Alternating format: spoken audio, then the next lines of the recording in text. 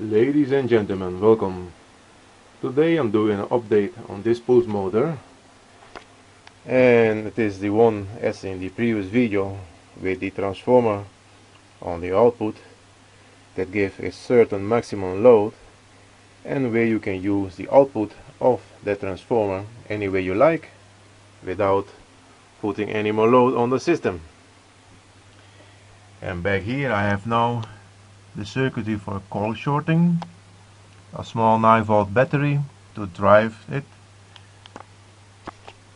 Over here I have a rotor with 18 poles, 18 magnets, because my rotor over here is an 18-pole rotor. I have a Hall switch over here. It is now in the place where I get the best possible output. In the previous video I was driving it on 22 volts at 750 milliamps, and now I haven't touched the DC to DC converter. It is running around 950 milliamps and at around 21.5 with the coil shorting. Without the coil shorting it will run at 750 at 22, but with the coil shorting it's putting more drag on the load, more drag on the system, or more load on the system. It is running at 21.5 at 950 milliamps. I have now on the output 5 LEDs, car lights, 1 watt each. I am now bypassing the whole system, the whole coil shorting system. If I give this now a spin by hand, just like this, let me put it out, just by hand. Do I have any output? Nope.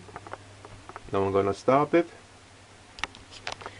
Gonna engage the coil shorting circuitry like that. Disconnect it now, and I'm gonna do the same by hand. And you can already see the lights coming on, and it's pretty very low, maybe not even 100 RPM, and still the lights are coming on. That's a good thing of coil shorting. At higher speed the effect isn't that good, I might say, a little bit better, but the load on the system is much more. So coil shorting in my case seems to be best to work at a very low RPM system. Anyway, I'm gonna switch it on. I'm driving it with a load on it, because if I should drive it without a load and then engage the coil shorting circuitry, I will blow out those two high voltage MOSFET, because they are rated at 500 volt maximum, and my volt output on that part of the system is around 900, so no. So I have to run it like this. As you can see, the system is really struggling at around 1 amp. Now it's around 950 milliamps. There's the input voltage.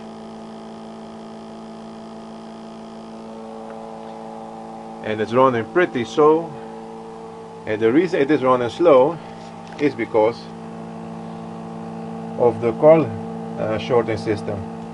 So once again, in my case, it doesn't seem to help me out. The coil shorting puts more drag on the system, and the output, even if I have very good output at a low RPM, but at a higher RPM and much more input, the output is crappy. And in the dark, yeah, you can see the other side, but you can see a little bit of flickering in the lights, and that's not good. And the reason for that is that the rotor is spinning at a very slow RPM, Now I'm gonna stop the whole system because I don't really want to get shocked by it. Now I'm gonna start the system again, but without the coil shorting. As you can see, I'm bypassing it. There's the coil shorting circuitry, not connected now, just on its own, like that. Gonna start it one more time. I still have the lights on the output. Normally at this speed, with coil shorting, they should be on already. They are starting to light up. Going for second speed. And without the coil shorting, I have a higher RPM, less input, and almost the same output and lights. So not a gain in this case, at least in my setup or the way I'm using it. The coil shorting system would be good if you're running at a very low RPM. Then maybe, yeah, it will work, or it can work, as I just shown. Now the input is around 22 volts because the system is not being loaded down so much, and around 700 milliamps with the load. And here is the light in the dark. The light is better, even with these old eyes of mine I can clearly see that. And with a little bit of dodge in there, the light is not flickering now. It is nice and steady light and good for your eyes. And better lights, much better. So yeah, this is the last time I'm playing around with the coil shorting, because I don't really see a gain or a something positive to use it for, unless you have a diesel motor running your generator, of course, but that's another story. System is at 22 volts, 700 milliamps. Let me check the RPM right over here.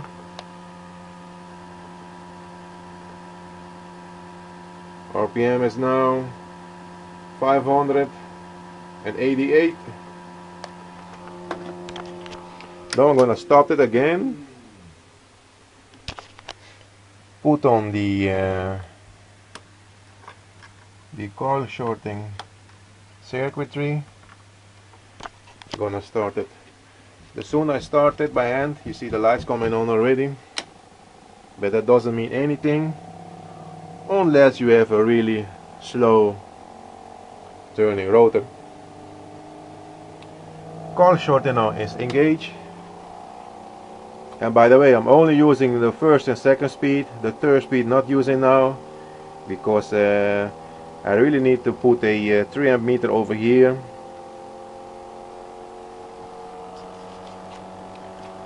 The overdrive speed is a killer. It really runs pretty fast with that.